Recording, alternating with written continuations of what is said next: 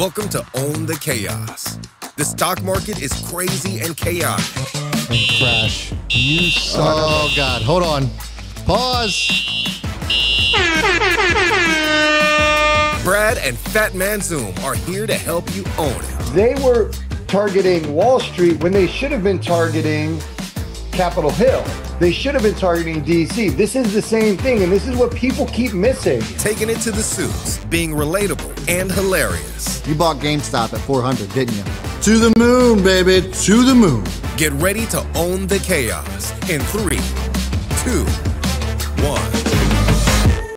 What's up, everybody? Welcome to the Chaos. My name is Brad. The stock market is crazy and chaotic, and I made it my mission to help you all own it. Guys, what is going on? I got a special show for you guys today.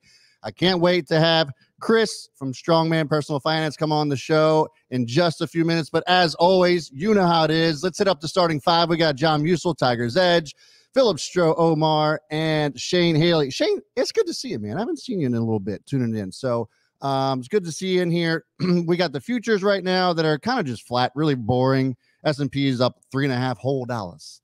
The Dow's up 0.02%. So it's pretty boring. Nothing going on the oil front. Still up slightly, around 1.25%, $106. We're back over $100 a barrel on oil. But guys, as I had mentioned before, got a special guest. I asked you guys in the community, who should I have on as far as guests are concerned? And overwhelmingly, I got a really positive response for Chris. And so let's go ahead and bring him on.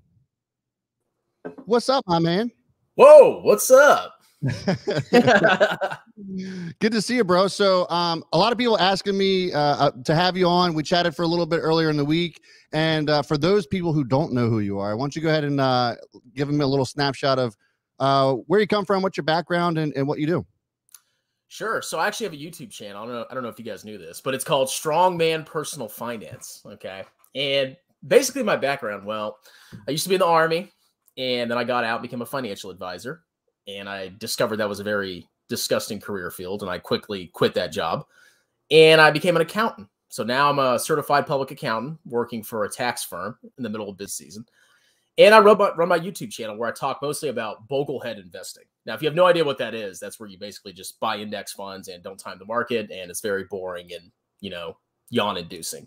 But that's what I do. And I also like to make fun of some content creators that I think are doing some very bad things to people's portfolio. So that's basically me in a nutshell. Yeah, I was noticing some of the back and forth between you and Meet Kevin, some of the other guys as well. Meet Kevin actually ended up having you, I guess, on a bit of a troll, video, if you will, which, I mean, I don't know how anybody was on the same side as Kevin was when he sold his entire portfolio. And kind of the scrutiny he got, it seemed as if the pressure got to him, and that's why he bought back in, not necessarily because he was accurately timing the market. It seemed like a little bit like it was luck, but nevertheless, he made sure that you were in there as far as the brunt of the joke was concerned. Yeah, me and him have a love-hate relationship. I mean, so when I first started criticizing him after he sold all his stocks, I mean, for my channel, I got a lot of views, and I guess I caught his attention. And then I noticed that, every time I put out a video on him, he would comment almost instantly. So he was definitely, watching all my criticisms of all his decisions, basically as soon as they came out. It eventually got to the point where I invited him on the channel for a lively debate / conversation, and he accepted. And then we did that, and we became best buddies ever. Now he calls me a step bro. That's how close we are. And so, but somehow I still made it in this troll video. That kind of hurt my feelings because I thought we settled all our differences, but apparently not. Yeah, I actually kind of wanted to touch on that a little bit, not necessarily from the from that perspective, but more on this perspective of just what he actually did. So if you guys didn't catch that, Kevin sold all of his portfolio, all of his holdings, or as he claimed, 99% of his portfolio back in January, expecting the stock market to crash. And I felt as if at the beginning of it, Chris, that like when he was talking about it, he was talking about a huge, giant, big ass crash. I think there was a little bit of backpedaling in there because now he claims that he told everybody that he was going to get back in March. There's a lot of content that I actually watched personally just because I wanted to get my head around this, but he was talking about not actually originally not actually getting back until late next year or maybe late this year, because he expected some huge giant crash to take place because we're in this big ass bubble. And so to me, it seemed as though it was a little bit, I don't know. I don't want to say cringy, but it just kind of seemed like it was a little misleading based off of what he was actually doing. And I kind of wanted, and now I guess it looks like he's a genius, but I kind of wanted to communicate to our viewers as well, is that like that's really not, at least in my opinion, the best way to go about investing at all, or really handling your money, or $20 million or $1,000. It doesn't really matter.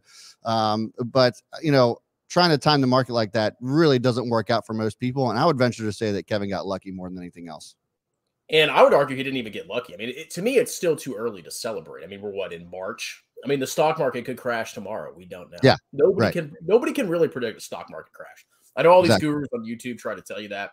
Nobody can do it. So in my opinion, he's celebrating too early. And what people also don't realize is when he sells his portfolio at a gain, he's paying massive taxes. He lives in California, so he's paying capital gains tax there. That's like up, I guess, 13%. And then he's paying a lot of short-term capital gains taxes, which for the federal government, which is like 37%, plus an additional tax. He's paying over 50% of his gains in taxes. So when he says he sells something at a gain, or he timed the market perfectly, what you don't see is the massive tax bill that he's going to get next year. So he didn't make any money at all, in my opinion. He probably lost money. Yeah, that's a fair point as well. I think that there's definitely something to that. I didn't even consider the California taxes as well, and how that might impact his portfolio and all of that. So that makes a ton of sense. And I mean, speaking of timing and not being able to time anything, I mean, I talk about that all the time, that I'm terrible at actually timing the market, but I make educated decisions based off of how far something's come down, and fundamentally how well is the company, and you kind of have done that as well on Alibaba. So as you guys saw the title, can we trust Alibaba and some of the other Chinese stocks? And I kind of wanted to pick your brain as far as that's concerned, because as we heard last week, China is willing to play ball and lift some of the crackdowns on some of the stocks that are publicly listed in the U.S. And you're a big fan and have some high conviction in stocks like Alibaba. And so I kind of wanted you to touch on that a little bit, because I'm actually in the camp of, I'm not sure if I'm ready to trust it just yet, but I think it would be important for our folks to kind of hear your perspective a little bit on that as well, and why you actually own it. Well, number one, I'm actually a closet communist. So basically everything that China does, I'm 100% behind. But in reality, to me, it's a very simple formula. China is an emerging superpower. They want to be recognized as an emerging superpower. And the last thing I think they want is for some of their greatest companies to just be slaughtered and not trusted in the market. And what they also want is Western money flowing into China. So if it gets to a point where nobody wants to give China money anymore, that's actually bad for their economy, because they can't grow as quickly. Right. So their action to reassure people was, 100% predictable, because that's what they want. On top of that, I mean, yeah, there are some companies that are really shady in China. I'm not going to say that's not the case. And some people have been completely screwed. And if you want to play around with Chinese stocks, I would say stick to the bigger ones. The big companies, Alibaba, JD, Tencent, whatever. Some of the smaller companies, yeah, they can be total scams, kind of like a lot of penny stocks in the United States. But, I mean, if you look at China in the long run, they're an emerging superpower. Their economy is growing much faster than the United States. They have a huge population moving into the middle class. I really think that a lot of these big companies that are already dominant in China are going to benefit from that whole, demographic shift. Oh, I see a chart there. Yeah. Yeah. So I just kind of wanted to show like how Baba's been performing. Obviously it's down right now around 60% from its highs. And it just recently had like a 50% move over the last, this is the weekly chart. So over the last week, it's had, a pretty sizable move. And I actually wanted you to speak to that as well. So I appreciate that insight. My thing is though, too, I have two questions. One of them, and you've talked about this on your channel, is that you're not necessarily taking this recent move as really anything because of your long-term view on Baba in general, which I certainly appreciate. My other, and so, what are your thoughts on where it may be moving from here, or does that even matter to you? And my second question is in response to what you were just speaking to.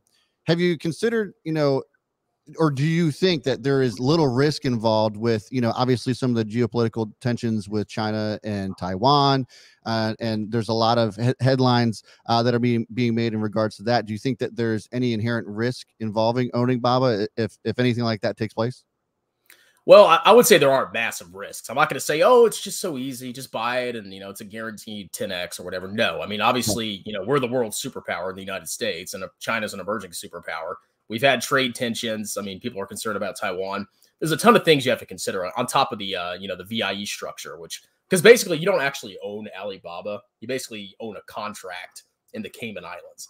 So there's a lot of stuff that weighs down on the price of Baba. I don't look at it as a short-term trade. In my opinion, I think 10, 15, 20, 30 years down the road. Do I think that this huge company that's highly profitable and one of the fastest growing economies in the world, an emerging superpower, do I think in 30 years, 20, 30, 40 years, do I think I'm going to get a great return?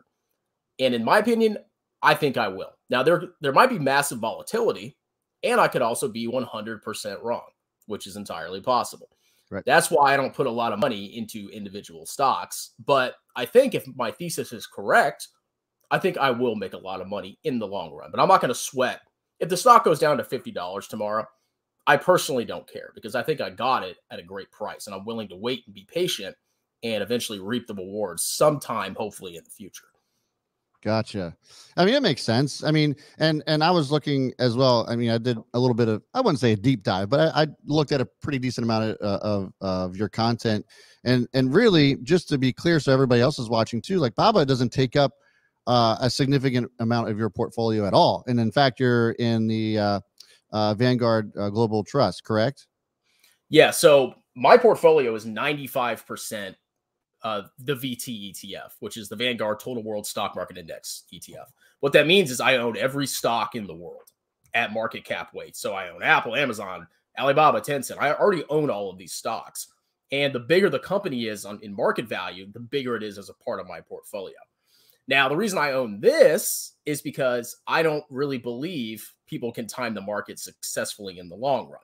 But what I want to do over the long run, in 30, 40, 50 years, is grow my wealth as the world becomes wealthier, which I think is a pretty good bet unless we, annihilate ourselves in a nuclear war. So I literally just buy this every 2 weeks, never sell it, never time the market. I do it in tax advantage accounts, IRA, 401k, and I focus more on my savings rate than I do on, trying to make a ton of money. But then I have Baba, 5% of my portfolio is in like the fun stocks. Like, oh, maybe I'll gamble on Baba to kind of get that, that urge out of my system. Yeah. I mean, it makes sense. And I think that that's what a lot of us, have. I think people have that urge to just kind of take something and they can take on a little bit of risk. But I actually like this approach. I mean, obviously the VT has done extremely well along with the rest of the market. I mean, we can see back in obviously 2020 what happened there, but it's been moving really well. And of course, you could have made more on just investing in individual stocks, but this is a perfect way to manage risk while also experiencing some pretty decent sized gains and gaining wealth for yourself. I really appreciate that. My thoughts are a couple of questions I have. And so, guys, let me know what you are thinking about as well. If you guys have any questions for Chris, put them in the chat. And thanks for the donate, whoever you is. Somebody said horrible approach. That really hurts my feelings. I don't know, man. There's always haters every day. But actually, I had some questions too, just in the general overall market. There's obviously plenty of researchers out there and analysts, and I always equate analysts, especially ones that are parts of major banks and hedge funds, as weathermen, because they're about as reliable as weathermen are. However, I do really like certain research companies such as like Fundstrat, Tom Lee. And I know that he kind of gets a bad rap because he's just kind of one of these perma bulls, but most of the time, and not all the time, he's right. And I think that there's something to be said. So is there any part of your, I guess, investing or mode of investing that ever involves you taking any kind of risk off, especially if like the market gets too hot, or does that not matter to you? No, honestly, it doesn't matter. I mean, it may sound crazy to some people, but I'm not joking when I say I think 30, 40, 50 years out. I mean, I've been buying VT for the last 10, 12 years. And yeah, I haven't beaten Tesla and I haven't beaten the US stock market, but I think in 30, 40, 50 years, I think VT will be much, much, much higher. And I'll avoid paying any kind of taxes, and I'll avoid any massive losses by not selling at a bad time or putting a lot of my money in the stock that I think is good. I mean, even I think Bob was good, but I could be wrong. I can avoid massive losses by not putting a lot of money into stocks like that. Yeah. What makes you think that the global economy will outperform the U.S. economy in the long run? Honestly, it's a simple matter of numbers. I mean, if you look back in history, the international markets and U.S. markets have gone in cycles where the U.S. is outperformed, international is outperformed, and it goes back and forth and back and forth. Now, recently, the U.S. market has done extremely well. Like, we've had insane returns over the last 10 or 20 years, excluding the crashes. So a lot of people, I think all they do is they look at the recent past performance and they say, well, U.S. stocks did better, the last 10 years. So I should just be all in U.S. stocks. And to me, that makes absolutely no sense because you just have to go back and look at history. So by having a globally diversified portfolio, you're still in the United States, but you're also exposed to international stocks. And on top of that, if you look at the U.S. economy in real terms, we're not going to be growing that quickly going into the future. We're really not. Right. Not to say that our economy is not going to be strong and we're going to have, stocks that still go up in value. But I think a lot of the growth, I mean, it's actually a fact, is going to be in Asia and then eventually way down the road in Africa and India. So that's why I like having international stocks. I may underperform in the short term, sure. But in 30, 40 years, I think I'm going to beat most people that are trying to, get in the U.S. when it's doing good and then selling out of it after it does bad and jumping international when it's doing good. You avoid that timing thing where you can easily make a mistake by just owning the whole world and letting it ride. Yeah. I mean, it makes sense. It makes sense, especially, I think sometimes a lot of people overlook the emerging markets in general.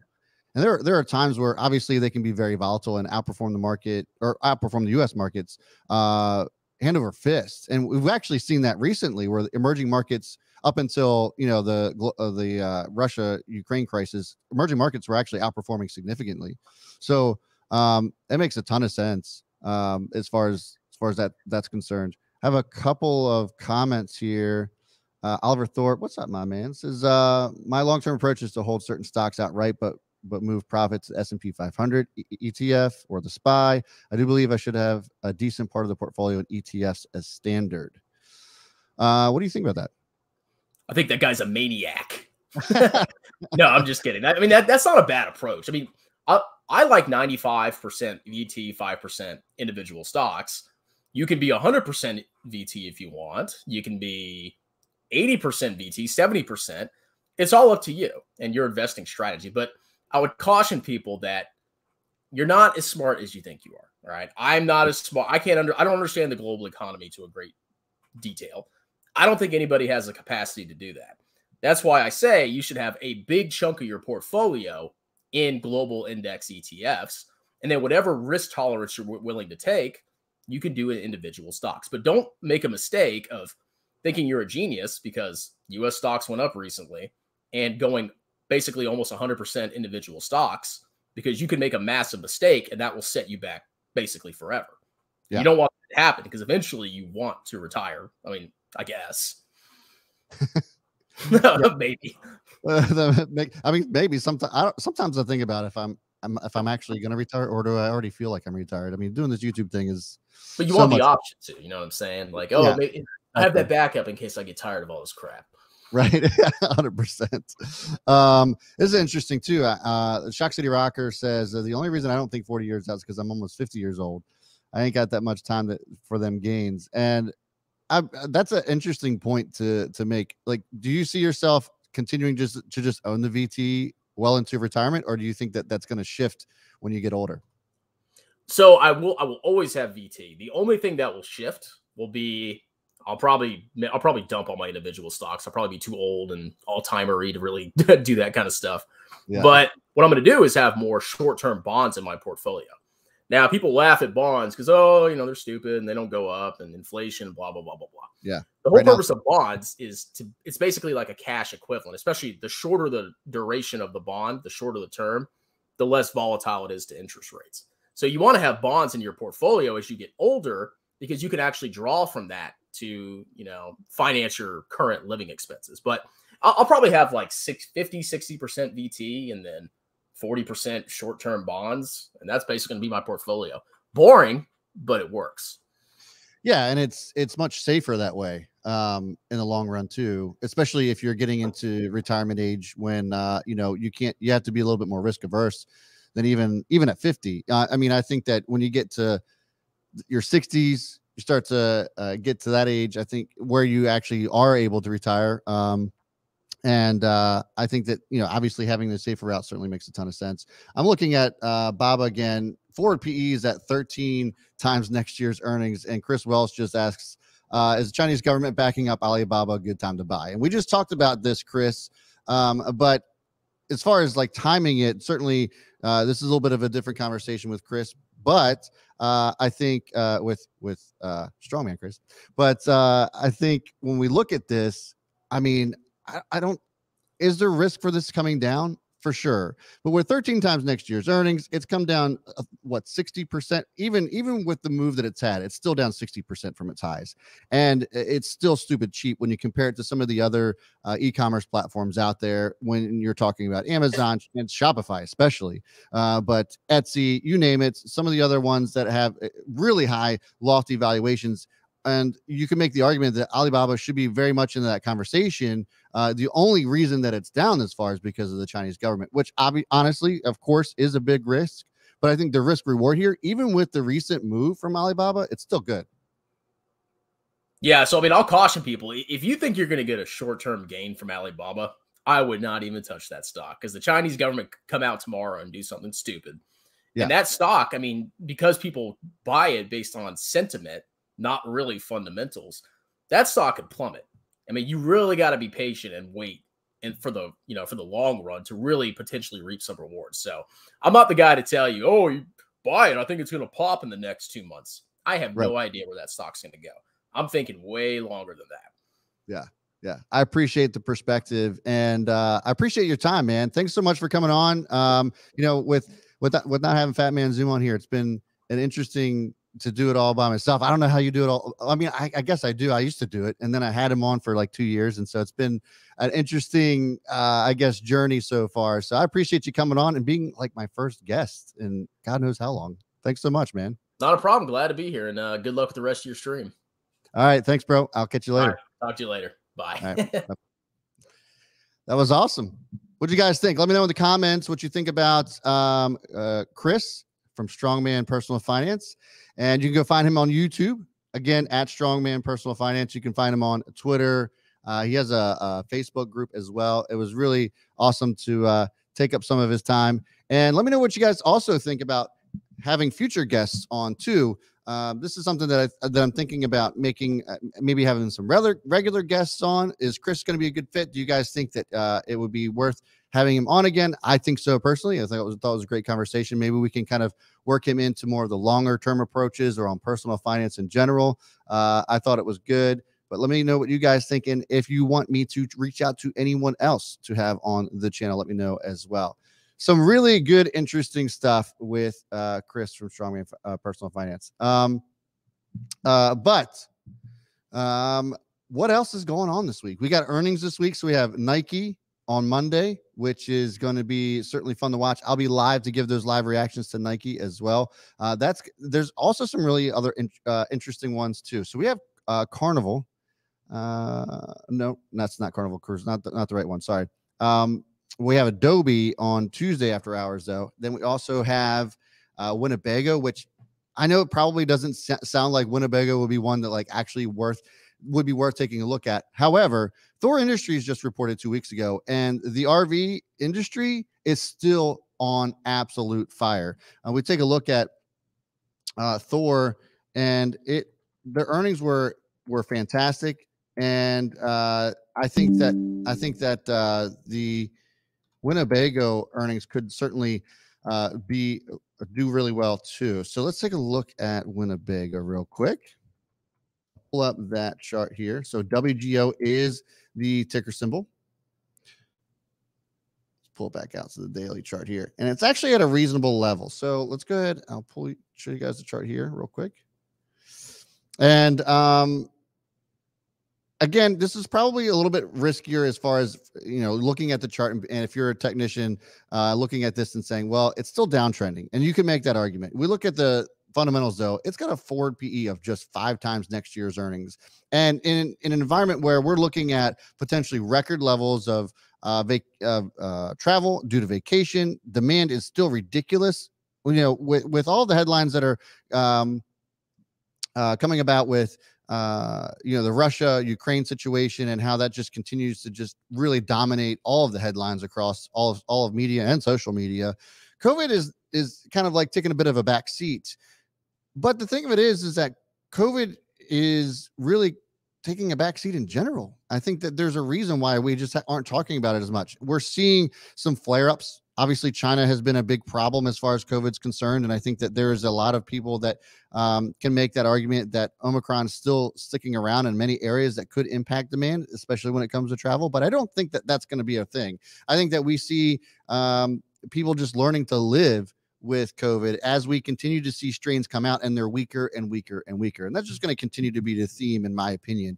And as they come out, and as people are learning to just live with this, travel demand, and I think that this summer we're going to see some record travel numbers. So I think that being said, I think that Winnebago is still going to do well, even in an inflationary environment, even when gases are where they are. I still think this is going to be a great company to just watch out for. So make sure you're watching this one as earnings come out. I don't think that I would be owning this. I don't think I'd be running to go buy it, but I think it's certainly worth paying attention to when those earnings come out on Wednesday. That'll be Wednesday morning. Then Wednesday afternoon, we have KB Homes.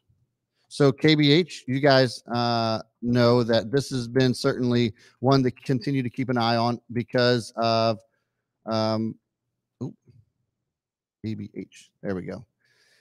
Because of the housing market, and with rising interest rates, is demand really going to start to slow down because of interest rates going up? We saw mortgage rates go up to around 4% recently. And is this enough to get people to slow down on the buying and to where it's going to become a buyer's market? Now, I'm not, and this is something that I think probably is a good question for Don from the Don Fran Show, because he is a real estate agent. But I think, in my humble opinion, as someone who's not an expert in real estate, I would still say that demand's going to be there. And in fact, I think if people know that interest rates are going to continue to go up, that there's going to be a race to buy homes so that they can lock in those interest rates that are here and now, especially if they expect interest rates to go up to maybe 4.25% or 4.5%. I think that would be, I don't know, a bit of a stretch in the near term, but I think that there's still that potential FOMO taking place to buy up homes. And again, we're still at a deficit as far as supply and demand is concerned on the home buying front. So I think that this should be an interesting one to watch. We have DR Horton and Toll Brothers. I think Toll Brothers reported Lennar reported last week. So this is going to be interesting. They could have a tough road ahead of them because obviously the cost of things and how they're going to be able to pass that on to the consumer. But right now, I think demand's still crazy. I think that the fact that this has come down may present itself an opportunity, but we'll see what those earnings look like next week as well. And so another one that might be interesting for you guys to watch out for, and not one that I'm particularly a fan of. However, I know a lot of you folks were probably asking about it, and that is NIO. NIO was down all the way down to $13 from its what was that, $66, $67 highs, and has had a recent bounce in response to all the Chinese chatter that we've been having around regulation and how they're easing up on that and playing nice in the sandbox with the U.S. So I think that this certainly has the potential to move up, but the fundamentals here are still just absolutely atrocious. And the fact of the matter is that Tesla's still going insane. Not the stock, the company. And I think that the growth here and the market share that Tesla's continuing to take up, as long as the Chinese continue to allow that to happen, I don't know if NIO is going to be the one to own, especially in the EV space. I could be wrong, and I have been before, but this is one that I would stay away from. They have earnings on Thursday after hours, which I'm sure will be definitely, which will make for an interesting stream. So make sure you guys are tuning in. Hit that subscribe button, hit the notification bell to get notified when I do go live at 3:45 p.m. Eastern time on Thursday, as I do every day during the week on Monday through Thursday. So, yeah, let me know what you guys think. And let me know what you guys are watching this week as well as I take a look at some of the comments. Some people were really appreciating Chris coming on. Kazaprat says, smart guy, I'd love to see him on more often to offer more a general personal finance perspective. Yeah, definitely. Great channel. This is a great channel for short ideas. Yeah, okay. Is this Michael? Yeah. Bye. This is a 2-strike channel. There's no 3 strikes, you're out. It's 2. That was the second one. Stuart Castro says, great segment. Smart guy would love to. Oh, yeah, we already got that one. And then Oliver Thorpe said, great conversation. Always good to hear other perspectives. Us good investors should always be seeking a variety of opinions. Absolutely. I agree with that as well. Wakarna Weed. This is the one I was waiting for. Bro, what a race today. What a race today, Wakard.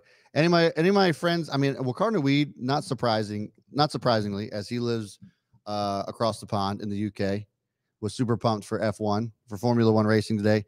The second most popular sport in the world. And the U.S. just does not appreciate it like we should. But I'm getting into it, Wakar. I mean, I've been into it over the last year, and last year I feel like was probably a good year to get into it because it's arguably one of the best seasons in the history of Formula One. And the way that today's race turned out, yes, I'm glad it's back. And today's race was phenomenal. It was awesome. It was really good to see. It was also really good to see Red Bull kind of take it on the chin as well. Hope you're not a Max fan.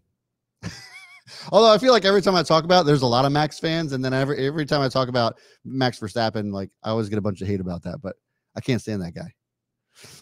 But let me know what you guys think if you guys watch Formula One. Also, I've been watching March Madness too, if you guys have been watching that. Maltagoya says, I like the Traveling Trader. Yeah, maybe I'll try to reach out to them and see if she'd be willing to come on the show.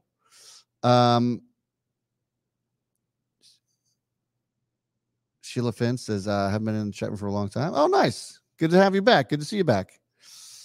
But guys, that's kind of all I've got. It may be a slow week. I mean, I think overall the markets have potentially bottomed here. I say potentially because obviously there's a lot of things that could go wrong. But one thing I wanted to kind of just really point out is that we are now, the S&P, for the first time in a minute, closed over the 200-day. I'm sorry, closed over the 50-day. And I'm sorry, it did close over the 200-day moving average as well on Friday. Interesting move here because it hasn't been above the 200-day moving average since the middle of February. Hasn't been over the 50-day average since, January, right? So these are very interesting developments. Now, obviously, these are all indicators, and we can't just hang our hat on any one of them. But the momentum is certainly there. Yeah. Let me know what you guys think in the comments. Did we finally see the bottom, or is there more pain to come? Would love to hear your thoughts on this. I think that we potentially could have seen that bottom. As you guys know, I'm fully invested here. I don't have any cash on the sidelines. And so I think that it's working out for me so far. So far, so good. I feel pretty good about it. Oh, another one for Traveling Trader. Okay. I'll try to see if I can reach out to him. And in that, if you guys really want to see it, make sure you go on his channel and shout me out too. It takes a village, because if the guy's never heard of me, he might not give me the time of the day. But if he gets a couple of people or several people,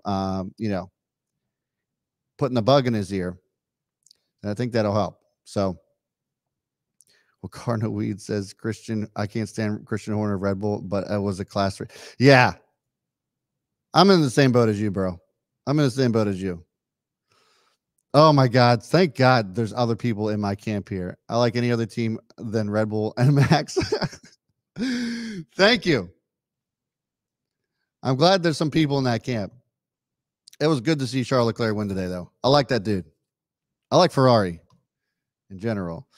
Thinking about buying the Qs, Brad. What do you think? Says Montegoya. Let's take a look at that. So the Qs NASDAQ the NASDAQ 100 ETF. So this is the top 100 stocks in the NASDAQ. Just touched the 50-day moving average on Friday. We'll see if this continues. I mean, futures right now are super flat and super boring, so not really much going on. And so I don't know. I think that there's potential. Do I think that big tech is here to stay and it's not going anywhere and that it can outperform the rest of the market from here? I think that there's certainly that potential. I mean, you have major holdings in here. 25, I think it's 25% of the NASDAQ is made up of the big tech stocks, the FANG essentially, and Microsoft. So, and when we look at those and just how much they've come down, I think that there's definitely potential here. What I buy the Qs, I think that we tested this bottom and we passed. We passed this test down here at 318. Do you guys remember this? Remember when I went live and we were testing that 318 at the close? And I said that. I said, this could potentially be it. If this holds here, I think we're going to be in good shape. And damn if that didn't happen. Now, the next leg here is that if it does break over a 50-day moving average and meet that 200-day, I think that we do see some more momentum out of this. We're not anywhere near any kind of overbought situation. So I would say that there's, in the short and near term, I think that there's definitely some more potential for this to run. There's not really a whole lot more headwinds here, at least in the near to short term or near to midterm. So that's just kind of my thoughts on that. Let me know what you guys think as well on those. On the SPY and what I was looking at on the Qs. Possible pullback on stocks. A lot of stocks currently overbought. I'd be curious to get your thoughts on this, Vicky, because which ones are overbought in your opinion? And what's your definition of overbought? I mean, even when you look at something like Nvidia, right? Like we're sitting at RSI at 60, not anywhere near overbought. And if it is overbought, how much does it pull back? Because you look at Nvidia, right? Highs of 346, not anywhere close.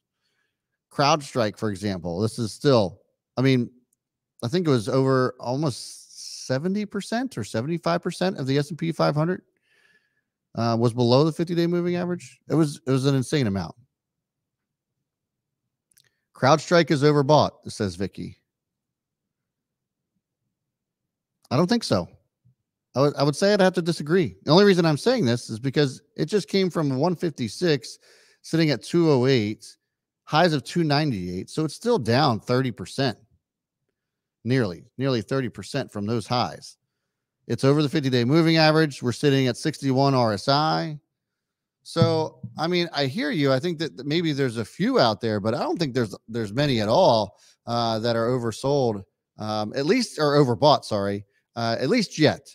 Maybe we could get there this week. If the kind of buying that we saw last week continues and persists this week, then I might start to lean into that camp that you're in, Vicky. But I'm not quite sure we're there yet. Could be wrong, but we'll see. Danny says, I think it's 25% on the S&P. I think it's closer to 50 for the NASDAQ. Yeah, okay. Yeah, and the NASDAQ, I mean, there were so many stocks in the NASDAQ right now that are down still, even after the recent moves, still down 70, 80%. So there's a lot more room for some of these to move if the money starts coming back in. I mean, we're potentially seeing SoFi. I see Venkat all there shutting out SoFi there. We're seeing SoFi potentially starting to maybe break a trend. Not yet ready to make that call. I think we still have to get up over the 50-day to even start thinking about that. But there's some promise here. 4 straight days of green. You know, maybe we see that. I own SoFi myself. I think that there's definitely a lot of promise there. I also own Palantir.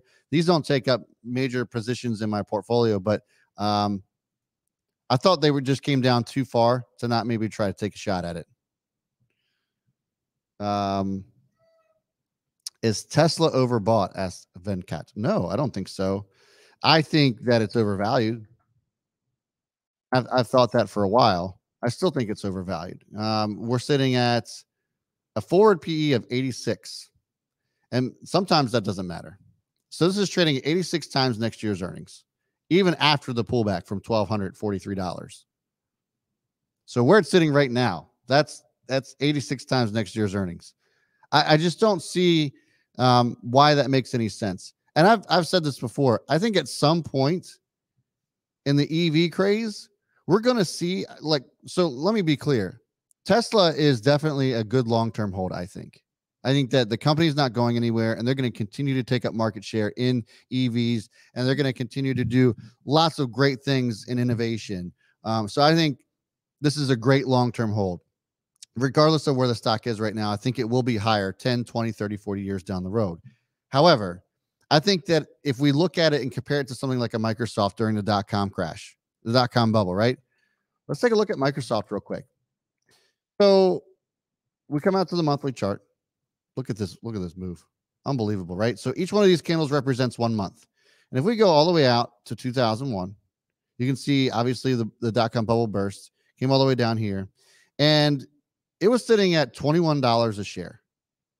So down at the bottom of near the bottom of the bubble burst, it went from 60.50 and then sold off all the way down to $21 and some change a share.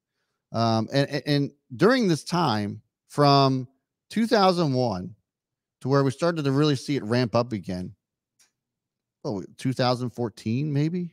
You could make that argument that like it hadn't really moved all that much until around 2013, 2014. So that's over a decade that the stock just went nowhere. Now, did Microsoft grow during that time? During those 10 years, 10, 12 years, did Microsoft actually grow as a company? Yes. You can bet their ass they did. Bet your ass they did. They grew significantly. I mean, unbelievably. And so I think that there's potentially something like this coming for Tesla, right? Like this to me, when Microsoft went from 68 cents to $60, $65 in 10 years time to crashing back down to earth to around $21 and then finally ramping back up again, I could see Tesla having the same type of trajectory. I'm not saying that it's going to. I'm just saying you can make the argument that could potentially happen, right? I mean, you can see that taking place. This isn't to say that Tesla, the company, is going to go to shit, but there's definitely a point in which I could see this actually happening, kind of mirroring the same type of move, right? 10 years time, we went, and so if we go, in 91, for example, Microsoft was trading at 90 some cents, whatever I just said. And so, this is back in 2011 where Tesla was trading at $4. And then now where it's trading at 900. I think that there's going to be a leveling off. I think there's going to be a plateau until the company catches up to the stock. And so, not a lot of Tesla bulls want to hear that. Not a lot of them want to talk about it. But I think it's important to really kind of observe the bull and bear cases and kind of really look at things in this lens of, yeah, it's a great company and they're going to be around forever. But there's going to be potentially some pain here until we wait for this to kind of catch up. I think that's the argument that you can make for Tesla. I'm not saying that you shouldn't own it, even with it sitting up here, especially if you have a longer term approach on it. But there's definitely this mentality, I think, especially with a lot of creators, YouTube creators, that just want to tell you all the good things that Tesla's doing and never really kind of give you any kind of other perspective. Because if you do, then you're just a Tesla Q guy, right? I'm anything but. I kind of want to emphasize that I'm not trying to say that you should short Tesla. I just think that there's going to be a period in which it just does the stock just doesn't do shit. I think we're close. I think we're getting there. And maybe that comes in the form of, we don't have enough material to keep up with demand. And I know that Elon's trying to address that, and maybe he does. I'm definitely not doubting the guy at all. But he's even made this point that there is a shortage of material out there to keep up with raw materials to keep up with demand, especially when it comes to batteries. So who knows? Like I said, maybe it just goes straight up forever. I hope for those who hold it, including myself, that it does. But I'm prepared for this to level off and kind of be boring for a little while until it starts to ramp up again. I mean, and that's the nice thing about it, right? Because if we do make the similar comparison to something like a Microsoft, and you can pull out any of the big tech companies, right? Amazon, Apple, they all did the same type of move. But going back to this monthly chart, while it was dead for 10 years, 12 years, the next 10, I mean, just went absolutely crazy, absolutely insane. So this is why I still think that Tesla's a great long-term hold, but there could be some pain for that in the near to midterm future. Let me know what you guys think. I think there's some people that were giving me some comments on this. It says, Shock City Rocker said, I sold a bit of Tesla, super bullish, but there's a lot more room to fall than other stocks for sure. There's definitely some risk reward there. Let me guys, and by the way, hit that like button. We got 33 likes. That's kind of on the weak side. That is on the weak side. Let me know if you guys are liking the stream so far by hitting that like button. Okay. Long term, I think Tesla will be higher, but it could take 4 to 5 years to catch up to its current valuation. Yeah, that's kind of the camp I'm in, right? So if that's the case, then there's definitely potential for the stock to actually not move a whole lot between now and then. It's just moved so much in such a short period of time that I think that we see this in stocks all the time. I just don't know what makes Tesla so different from that.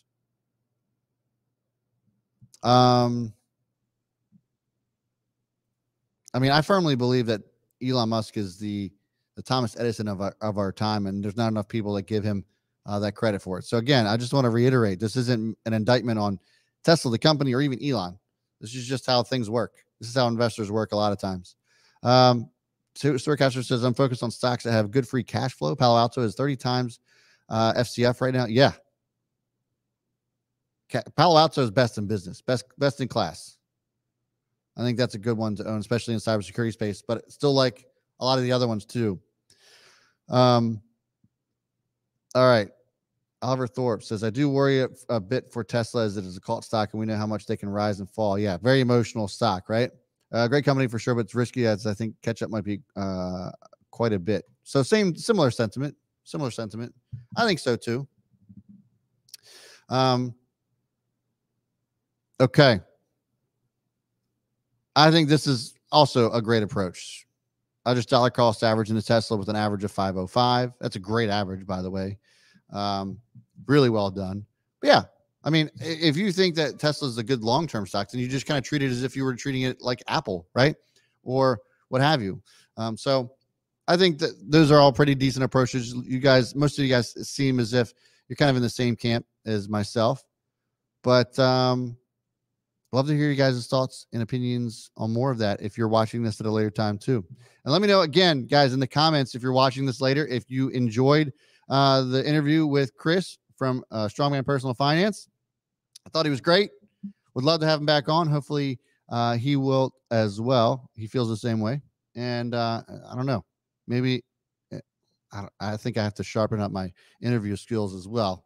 You know, the only one way to do that is to have more people on. So let me know what you guys are thinking, who you want me to reach out to. And that's going to do it for me, guys. I'll be back here tomorrow at 3:45 p.m. Eastern time. We'll go over those Nike earnings and give our reactions live to those. So make sure you guys are tuning in. Hit that subscribe button. Hit the notification bell because, guys, you're not going to want to miss it. All right. That's going to do it for me. Thanks so much for tuning in. As always, I'll see you all before the bell. And B. Smith is out. I can't believe I just said that. It came right out of my head. I didn't say that for like a year or two. Let me know if you guys in the comments have heard me say that before. All right, guys. Have a good one. See ya.